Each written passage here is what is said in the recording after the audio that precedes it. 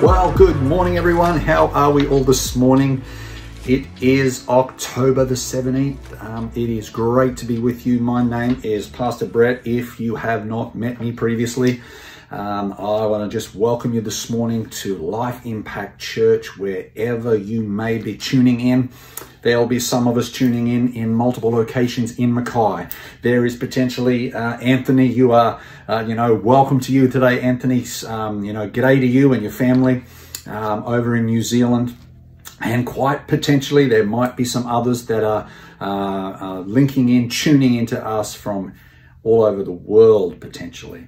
And it is my privilege and my excitement this morning to bring the Word of God to you. This month at Life Impact Church in Mackay, we are preaching about our Father. So the whole theme this month is focused on our Father, not my Father, not your Father, but our Father. So the Holy Spirit is just working in our worlds at the moment, in our hearts, just reminding us who we are, who He calls us, what He names us. He is our Father. And I said a couple of weeks ago, as I started out this message, that one of the first things a father does for a child is name them.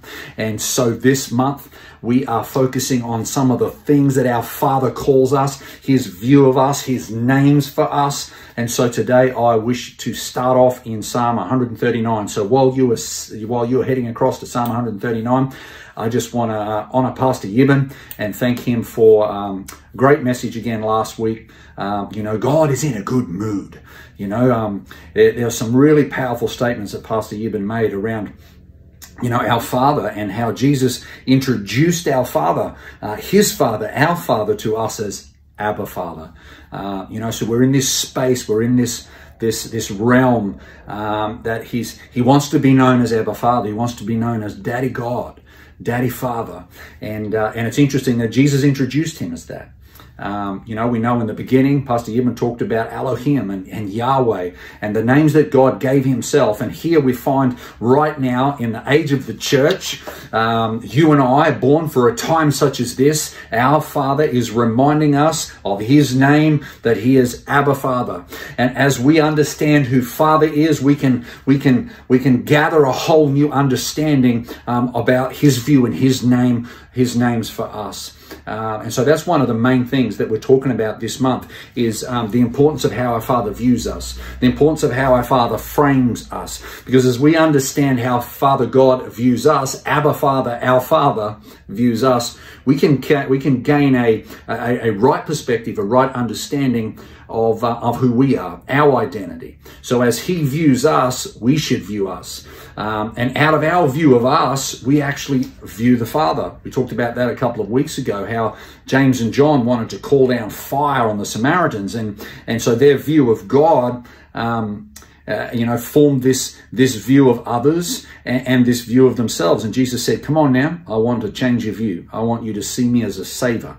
And I want you to see these people, the Samaritan people, as worthy of being saved. So today, I want to preach out of Psalm 139. And we're going to pick up a few key points and a few key messages there that the Father wants to speak to us and communicate to us today. Let's pray before I get into it. Father God, I thank you that you are our Father. I thank you, Jesus, when you communicated to your disciples about prayer and the manner in which we should pray. You introduced prayer as prescribed by Jesus Himself, that we address our Father. Our Father, Abba Father, our Father is the one in whom we pray to. So today, our Father, we thank you for your word. We thank you for your power. We thank you for your life. And it is my privilege today, Lord God, to speak your word. And so I pray today that you would speak wisdom. You'd speak the oracles and the life of God through me. And today, Lord God, I pray that we would move according to your view of us. And Lord God, any view of us that needs to be modified and changed, Father God, we give our heart to you to change our view.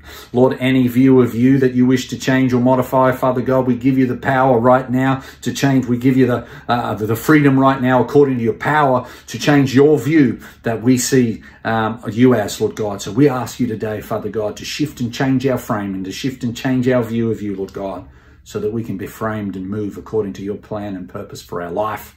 In Jesus' name I pray, amen. I'm just going to turn this phone on silent because I forgot. You have heard a text message happening right there. Let's Go. So you are already at Psalm 139. Let's read it. It's Psalm 139, and I want to pick it up from verse 13 through to verse 16. For you formed my inward parts. You covered me in my mother's womb. Hallelujah. I will praise you, for I am fearfully and wonderfully made. Marvelous are your works, and that my soul knows very well. Did you know that you are fearfully and wonderfully made? Have you understood that about yourself? Can you see yourself as being wonderfully and marvelously made according to God's view of you?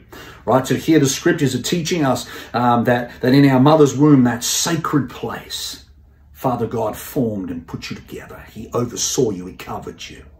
He planned for you. Ideas around you. We're going to read on a little bit further. We're going to see that he even has a book written about you, about your days. So let's move on. In verse 15, my frame was not hidden from you when I was made in secret and skillfully wrought in the lowest parts of the earth. Do you know that you are God's handiwork, that you have been skillfully wrought, skillfully put together, skillfully thought of, fearfully, wonderfully, marvelously, skillfully connected and put together? Maybe you've got a wrong view about you.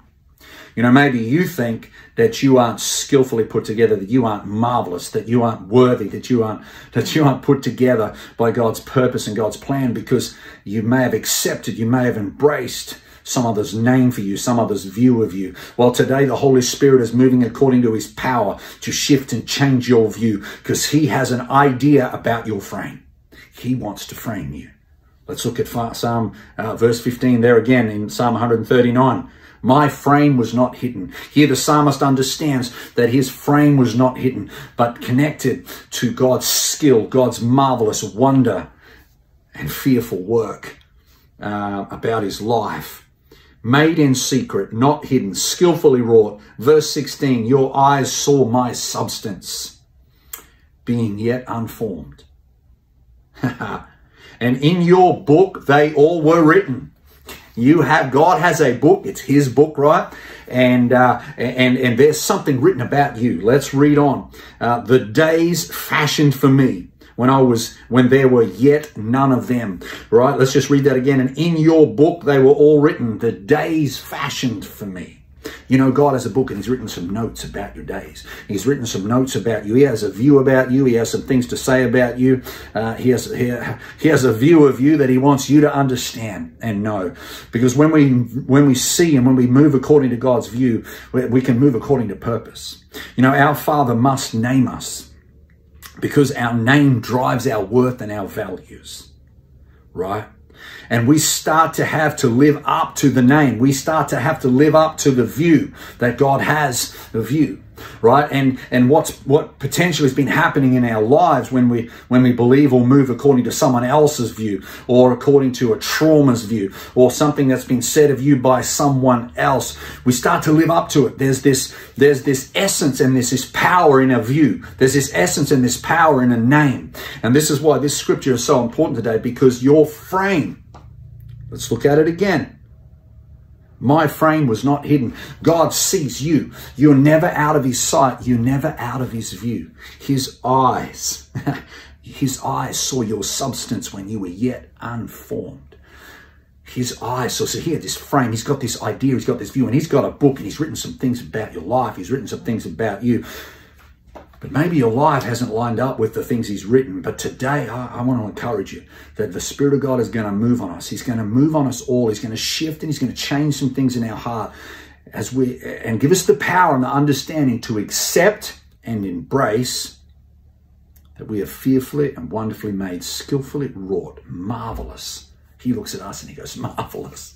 Oh, you're marvelous. Can I say to you this morning, some of you don't think you're marvelous, but the Lord and the Word of God is saying to you this morning, you are marvelous.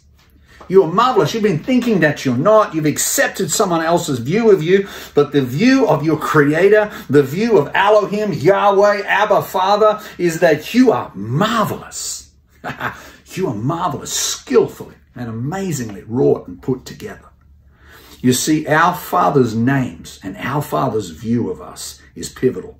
You see, he names us and he puts his name on us. You know, he's so happy with you. He's so pleased with you that he's happy to be one with you. That he's happy for you to bear his image. You are an image bearer. He's so pleased with you. He thinks you're marvelous. And the reason why he thinks you're marvelous is because you have been made in his image. You're an image bearer, and he has a pretty good view of himself. Our Father has a perfect view of who he is. He has a perfect understanding of his name, of his power, of his greatness. And so he's able to he's formed us in his image, so he can call you marvelous because you're his image bearer. You've been made in his image and his likeness. You might have noticed this morning that I'm standing up. I'm standing behind the pulpit. I have brought the pulpit home. Thank you, darling, for this great idea, because I'm telling you, I feel liberated. I feel excited. I feel like there's a different dimension to the way that I'm preaching just because I'm standing, hallelujah, rather than sitting and looking at notes. And I don't know, there's this, you know, Pastor Gibson said to me the other day that he's concerned. I mentioned to him about the pulpit. He said, "Oh, Pastor Brett, you're going to just dive out of you." And he's absolutely right. I'm just going to jump out of you, and here I am back again. But I'm going to work on staying in view, because it's important, because we're talking about views. I'm going to work on staying in the frame. Hallelujah. Thank you, God. Because it's important that we stay in the Father's view, that we stick to the frame, and that he is working according to the frame he oversaw in your mother's womb, that sacred place. He formed and knit you together and wrote some notes about you. He wrote some notes about you. Our Father is not dismantling us, but building us. Understanding how our Father views us is critical to how we view ourselves. Hallelujah. Our Father must name us to frame us. To frame our view of our Father, which allows us, right, to frame our view of ourselves.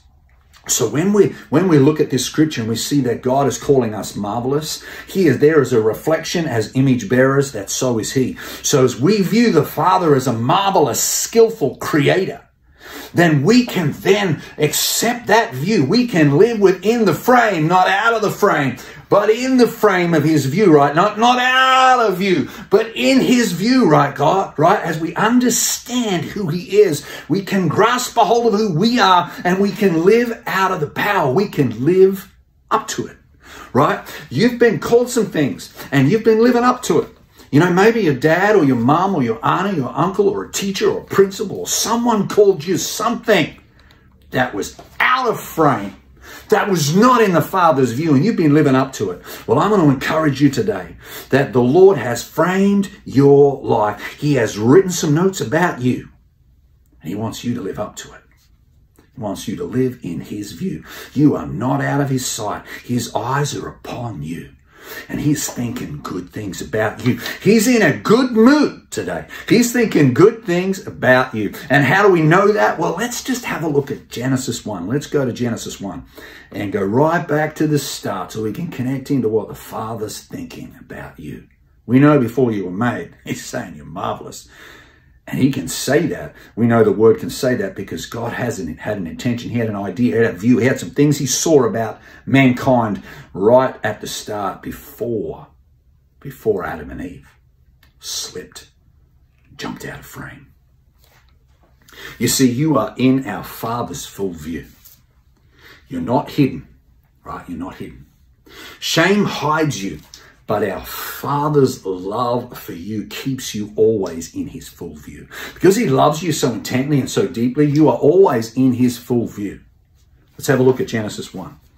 You see, he is pleased with you, even though you may not be. He's pleased with you, even though you're not.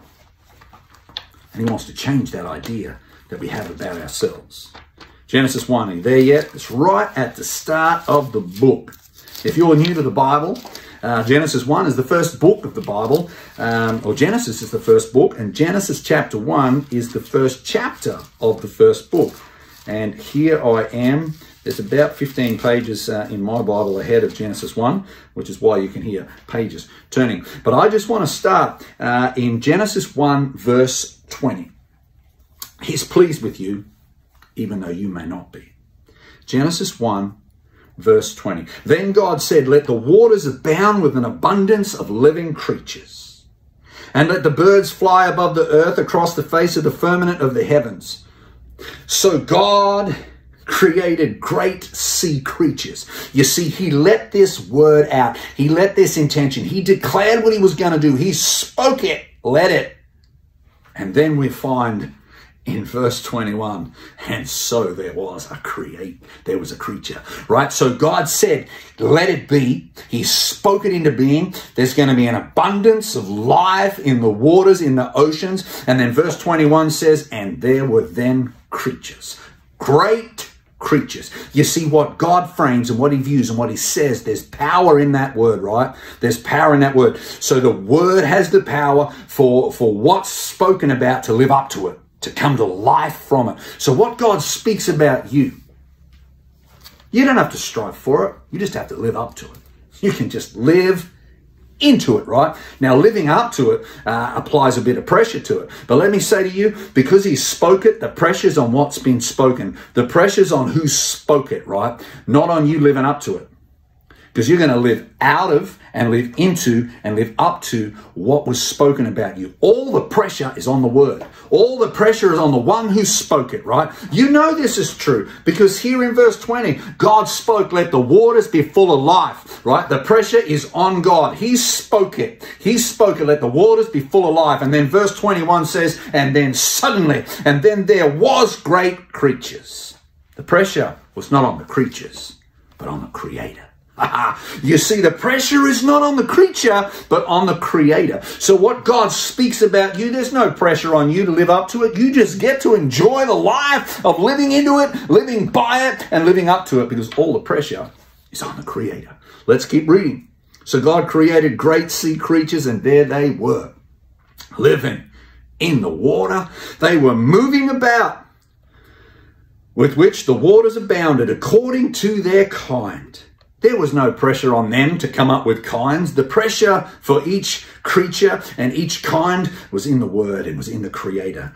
And every winged bird according to its kind. And God saw that it was good. And God blessed them, saying, right? So he spoke it, and then there was this response to the word, and there was the creature, and then there's another word spoken for the creature to live by, right? So the creature comes alive. Great sea creatures have come alive.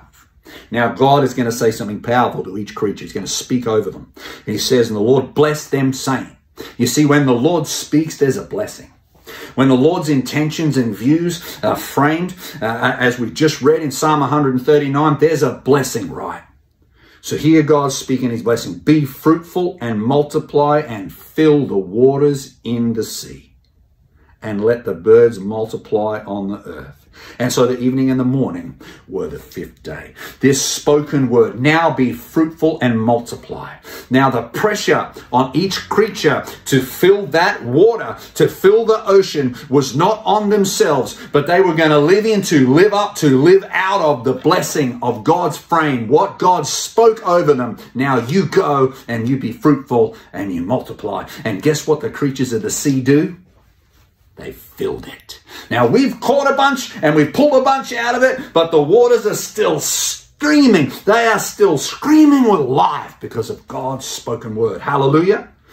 Verse 24, then God said, let the earth bring forth the living creature according to its kind, cattle and creeping things and the beasts of the earth according to its kind. And so it was. And so it was. And God made the beasts of the earth according to its kind, cattle according to its kind, and everything that creeps on the earth according to its kind. And God saw that it was good. So there's some good things going on here. Then God said in verse 26, let us make man in our image according to our likeness. You see, you're called marvelous because you are the image bearer of the Creator. You can be called. It's okay. You can accept it.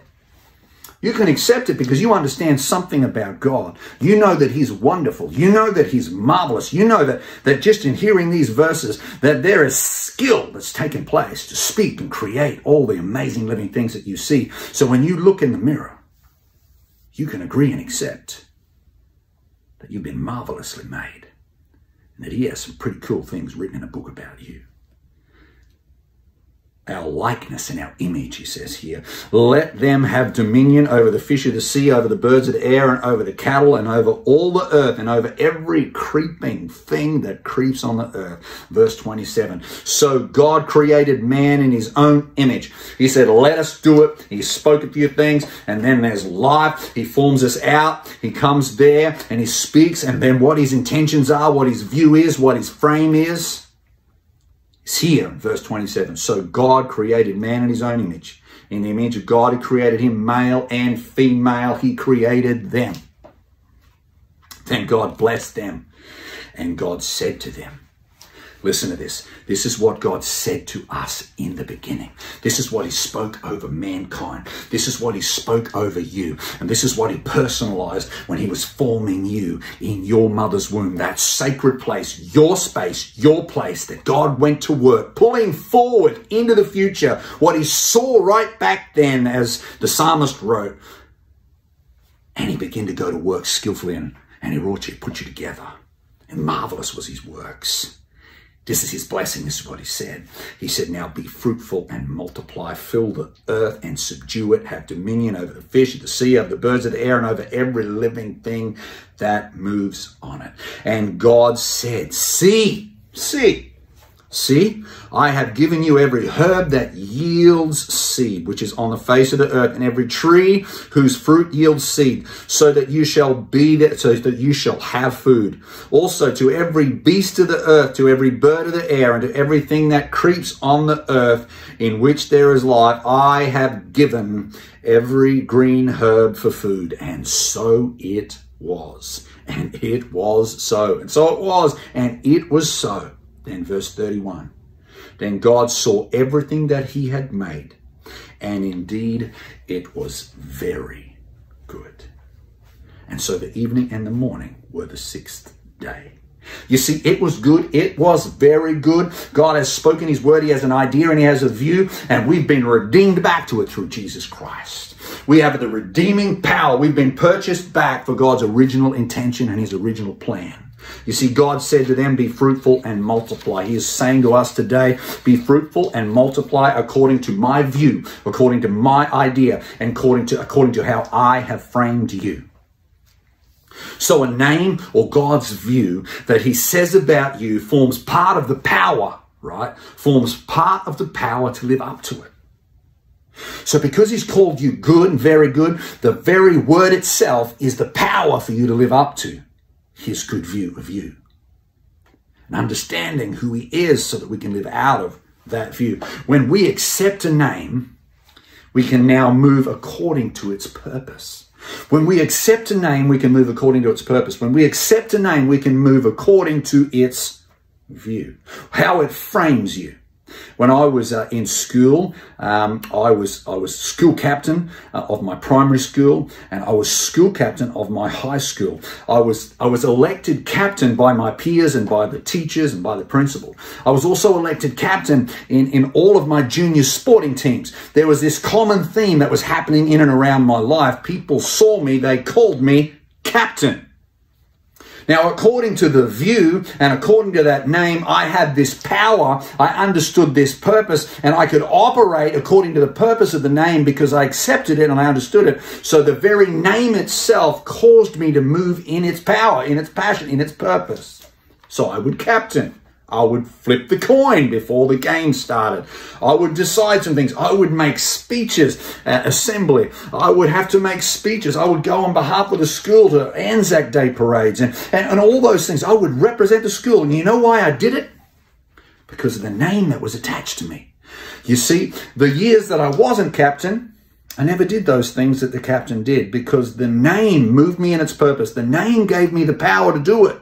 Do you see what I'm saying? In the name itself holds the primary, holds the power, holds part of the power and the capacity to live up to it, to live out of it. And so it is with all the names and all the things that God calls us. But also some of the names that the enemy might call us. You might remember that Adam and Eve moved through the garden and God came walking and they were hiding. They said, we're naked. God said, who called you that? Who gave you? Where did you hear? Who told you that where did you? Hey, I never wrote that about. That's not in my book of notes for you. Where did you, how did you see that name? There was this shame, right? And it carried a name and it gave a purpose. And that shame came, named them.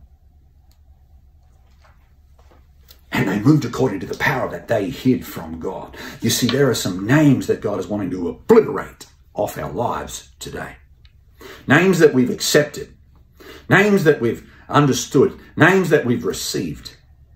Names that we've embraced about ourselves. And the moment you embrace a name, you give it its purpose. You allow the power of that name to move you and cause you to live up to it, cause you to live out of it, and cause you to live into it. If you don't think it's true, we're going to look at a couple of passages of scripture, Old Testament, New Testament, where there were some children of people of God who understood their name and they were to live up to it and live into it based on embracing a name. So this morning, maybe you've embraced a name.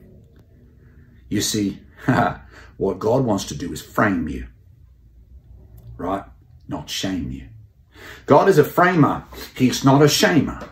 So when Adam and Eve were walking in the garden, it's like, who told you that? That didn't come from my mouth. That's not my, I didn't think of, that's not what I think about you. There's some names that need to be changed in our space. There's some views that God wants to shift and change because he is our Father. And when he shifts my view of how the Father sees me, then I can move in that view for you. You see, I can then be entrusted with the notes that God has about your life.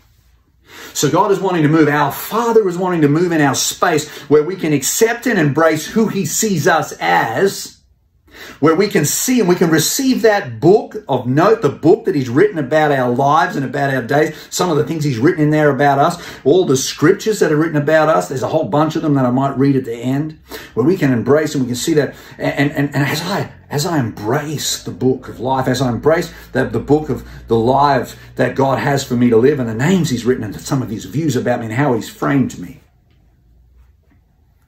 as I learn to embrace that, then I know there's a power, there's a witness there where I can learn to embrace yours. I can understand the book God has written about you, and I can be entrusted with that book, and I can hold that book and I can begin to stir in you. I can begin to speak life over you. Church, this is the power. This is what God wants us to do. This is the source of our life, to be witnesses. Right? Not just to go around talking about God and getting people to believe in him, but to see and understand that we're made in his image, that we are image bearers, and that every single person we come in contact with life is an image bearer and has a notebook. God has a book written about all the things he had planned for their life that they might not be living up to. But we can embrace that. We can see that. We can move in that. And he can frame our view of those around about us. And you see, this is how a believer can be a witness. And witness out of that love and life that God has for us, and lead others into it. See, our culture is a dismantling culture. It's an opposing culture. Jesus came and he said, my kingdom is not like this. When he said to James and John, I'm not going to destroy those Samaritans. My culture, my kingdom is not about destruction. It's about saving lives. You see, he has to have that view, right? Because he understood who he was. He was Messiah. He had all these things spoken about him. He understood his names. He understood his view the Father had of him. And he was able to live and move according to that view, where he was able to stop in a moment and go, hang on a second, there's no destruction coming from me because I know my name. I know the Father's view of me. And so therefore his view of me allows me to view those Samaritans and view you as worthy being saved. And in fact, I'm going to go to a cross, he was able to say to his disciples and begin to teach them and speak to them about his life and the sacrifice that he would make, because he understood the view the Father had of him, and his life was framed according to the names he was living by. Hallelujah. Are you getting this morning? I pray the Holy Spirit is impacting your life, changing your view, moving and convicting what we've believed about ourselves that has not come from him. See, our culture is a destroying culture. We're constantly confronted and bombarded by dismantling ideas and ideas of destruction, because Satan saw an image bearers in the garden and he was mad. He was mad dirty because, remember, he wanted to be God. And so he came and he attacked the image of God. He was mad dirty. He was upset that mankind would have the image of God, would bear his image and be just like God, in his image, in his likeness. The ironic thing is where Satan tempted Adam and Eve, they already had what they went for. But Satan he went in and he said, you can be God, not just like him. You can be God. So that's why Satan, that's why this world in which he has authority and moves is such a destroying and conflicting culture. That's why Jesus came and he said, I've come to save men's lives. You see, first he knew what our Father's view of him was, and he moved in it. Proverbs 18:21 says, death and life are in the power of the tongue, and those who love it will eat its fruit. If there's power and there's life and death on this thing, there's life and death on the word. We've looked at it in Genesis already. You see, our Father has named us. He is following his notes in his book. He's moving according to what he's written about you. You see, when we accept a name, we can move according to its purpose and live out our days by it. I just said that about captain. There was no team that I did a speech on. There was no team that I flipped the coin on that I wasn't captain. Because the captain carried the purpose, right? And I wasn't concerned that any teams when I was a bit older that I wasn't captain. I wasn't there hustling and bustling to flip the coin, because I understood that the name carried the purpose, and carried this power to perform it, right, and to live out of it. So I had no concern there. So there's a name. There's his view. What he speaks about you, what our Father speaks about you is pivotal. You see, know your names our Father uses for you and accept them. Know your names that our Father uses for you and accept them, and move by their purpose. You see, when we do this, we empower his purpose. We have to know what he's written in the book. We have to know his thoughts. We have to know who he is. We have to know what he's talking about. We have to know who we are. And when we know what he's written, when we know the kind of notes that are in his book that he's written about our days, we will move according to the purpose of it. Because that's the power in a name. That's the power in a view. Remember, the pressure is on the Creator. The pressure for a child of God to live by the plans that our Father has for us is all on Abba Father. He's all on Abba Father. It's all on Daddy God. It's all on him. Because he spoke it. He wrote it. And he's aiming us toward it. And then we get to live into it. We get to live out of it. We get to live up to it. Hallelujah. You see, when we accept and we move by their purpose, then we do this. We empower his purpose. When we accept it and embrace it, we can move in the purpose of it. Then we can be trusted with, right? And then there's this, when we accept it for ourselves, then when we can trust it with someone else's notes, someone else's book written. You know, if God speaks and you agree, there's power for purpose. If God speaks and you agree, there's power for purpose. To build and to give you a hope and a life abundant. Be fruitful and multiply. You are very good and you are created marvelous in his sight, you image bearer. Hallelujah. You image bearer. If Satan speaks and you agree, there's power for destruction and shame. Let me say this again. If God speaks and you agree, there's power for purpose there. To build you and to give you a hope and a life abundant. If Satan speaks and you agree, there's power for destruction there and shame. Right there, remember, God is not shaming you. He's framing you. Hallelujah. Remember, God asked who told Adam and Eve they were naked. Who said that? Who said that to you? Our God frames, not shames. He is a framer, not a shamer. Hallelujah. Hold up God's notes. Hold up that book, right? Get a hold of it. God, you've written a book about me this day that I'm living today. You've got some ideas about it. You wrote it before the foundation of the world, before I was formed. You wrote some ideas about me. Oh, God, lead me in that space. I want to live up to that. I want to accept it and embrace what you say about me, what your view of my day is, right? Hold up God's notes. He wrote and spoke about and over you. Accept them and move in them now according to his word and according to his power and according to his view. Amen. You see, Saul of Tarsus was who he was known as a Jew. But the moment he heard about God's plan for him to go to the Greeks, for him to go to the Gentiles, he went by his Greek name, Paul. You see, he embraced this new name and it enabled him. I'm Paul, right? I'm not just Saul of Tarsus, but I'm Paul because I'm now going to be known to the Greeks, not just to the Jews. Whenever he heard Paul, he heard the notes and the purpose written in his book that God wrote before he was even formed. You see, there's power in a name. When he heard, hey, Paul, Apostle Paul, he went, the preacher to the Gentiles. That's what was written in his book. I remember the day I was baptized. Pastor John Smith, I was 16 years old. I went down, it's my second week, right? It's my second week in Christian Outreach Center. It's my second week in INC. I'd come over from the Anglican church, and this Christian Outreach Center church, this Pentecostal stuff, this charisma, it was awesome. I loved it. And the first week I went, I heard about baptisms taking place, and I hadn't been baptized. I'd been born again 4 years earlier, but no one had talked to me about baptism. Hallelujah.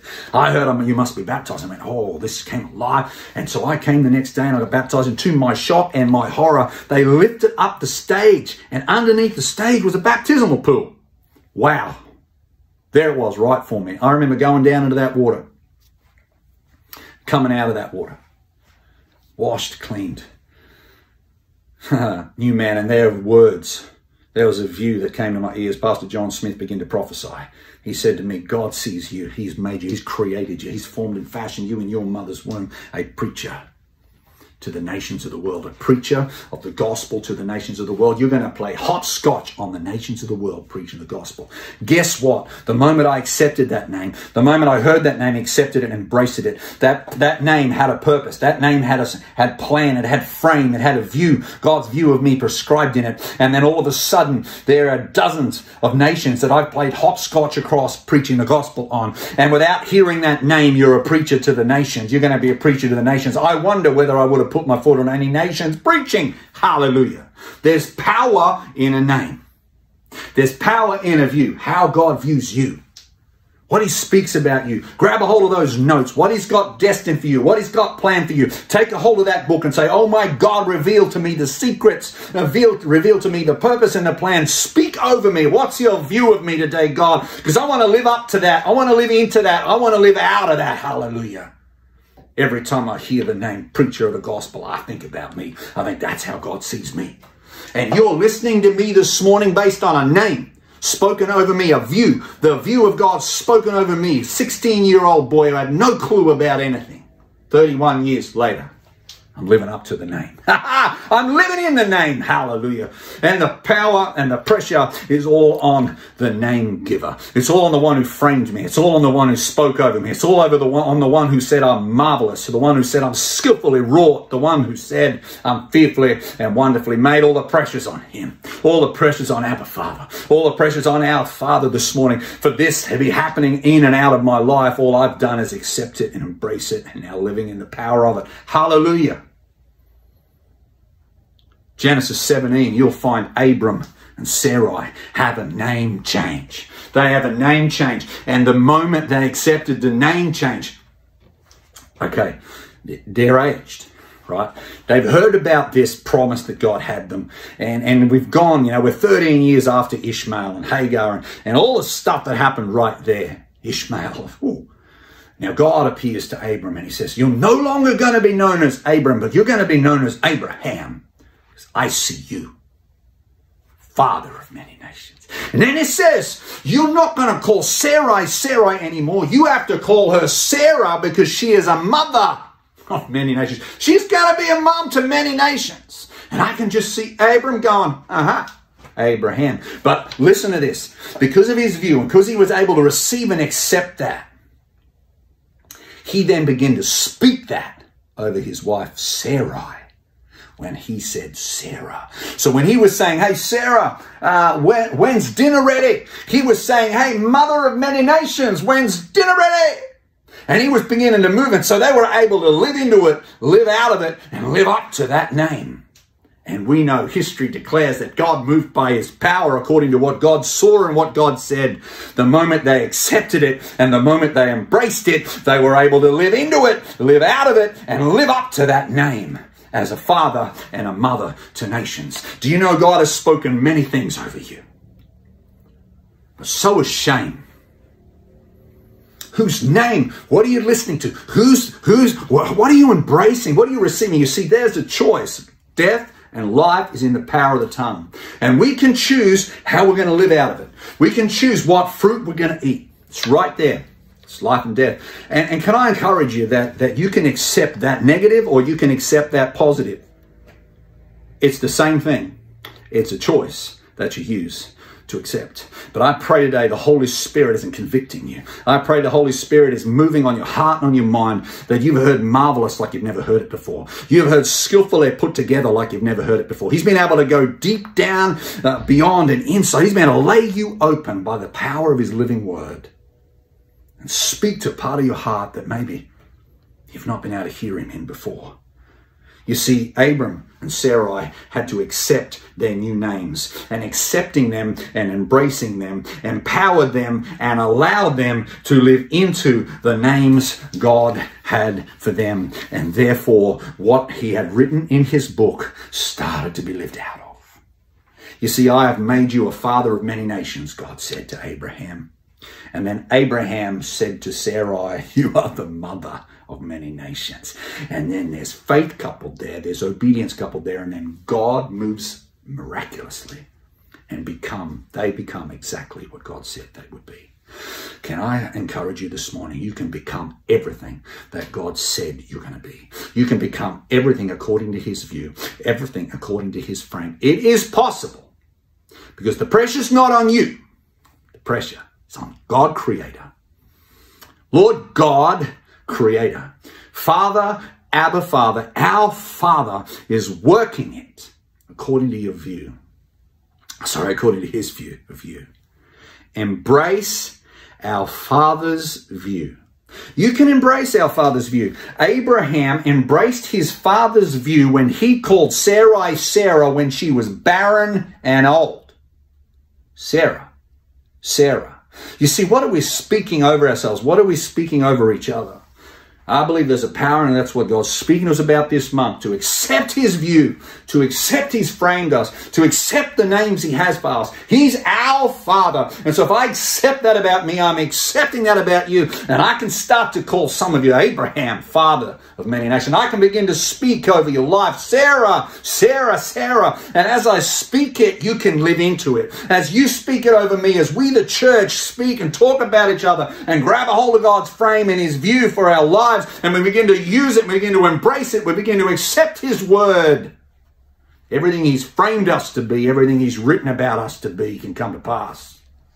You can be that father of many nations. You can be that mother of many nations, regardless of your state of fertility, regardless, because there is a word spoken right back in the beginning.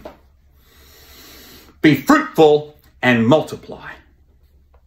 Be fruitful and multiply. And the moment Sarah embraced that name, fruitfulness and multiplication came in accordance with God's plan right in the beginning. So we can trace it back. You are very good. You've been made in his image. You're an image bearer. You are very good. You've been redeemed by the power and the blood of Jesus Christ. You've been purchased back to be all that you have been called to be, that all that you've been spoken over to be. And today I pray the Holy Spirit would move on you. Touch your life and touch your heart. Frame you again. Frame your thinking. Frame your view so that we can live out of the purpose that he has for our life. You see, who said you couldn't? Who said you couldn't? Father God is not saying you couldn't. It's not his view of you. It's not his view. It's someone else's view. Our Father said you will. Whose views will you accept and embrace? Whose views will you accept and embrace today? See, our Father, he's got some notes written about you. And I pray today that you would take a hold of that book, that you would hold up his notes about you. You would hold up his word about you. You'd accept him. You'd embrace him. and then allow him to bring the life out of you, to bring the multiplication and the purpose out of you that he spoke over you right in the beginning. Let's pray. Father God, I thank you today that everything that has been spoken over our lives, every view that's not come from you right now, in the name of Jesus, I pray you would expose it, that we would reject it. Lord God, I thank you that you're not saying we can't. You're not saying we couldn't. That's not from you. You're saying that we are marvelous, that we are a marvelous work. You're saying that there is skill in us. You're saying that we've been fearfully and wonderfully put together, that your eyes are always on us. We are in your view all the time. And you are worried, you are caring about, you're concerned about our view of you and our view of ourselves. So today, Holy Spirit, I pray your frame and your view and your notes written about us come into view. We'd accept them and embrace them. Father God, I'm just going to read a couple. I'm just going to read a couple right now, just with your eyes closed, heads bowed. I just want you to listen. I just want you to listen to the Father's view of you. I just want you to listen to some of the things he has to say about you, some of the things his word has spoken over you that are no doubt written in his little book about you. It's his book. That you're a new creature. That you're God's child and you're born again. That you are forgiven and washed in the blood. That you are a temple of the Holy Spirit. That you are delivered from the power of darkness. That you are redeemed from the curse of the law. That you are blessed. You're a saint. You're holy without blame before him in love. You are elect. You're established to the end. You are victorious. You are set free. You are strong in the Lord. You are dead to sin. You are more than a conqueror. You are accepted in the beloved. You are reconciled to God. You are alive with Christ. These are all some of the things that the Father says about you. We can live up to it. We can live into it. We can live out of it when we accept it and we embrace it. Would you be blessed today? Have a fantastic Sunday. And if you struggle speaking it over you, speak it over someone else. And as you see their view, as you see the Father's view of them, you'll be able to see the Father's view of you. See, that's family, that's brother and sister, that's oneness with God, that's this, that's likeness, that's image, that how I see, that's love of God and love of others. It's this all this connected space. Accept it and embrace what he says about you. And go to work. Go to work with all your heart, with all your mind, with all your soul, with all your strength, not to live up to it, but to live out of it and accept it. See the change, see the breakthrough, see the life abundant, the multiplication of his abundant life break forth into your life, according to his view, according to his name that he has for you. Amen. Be blessed today.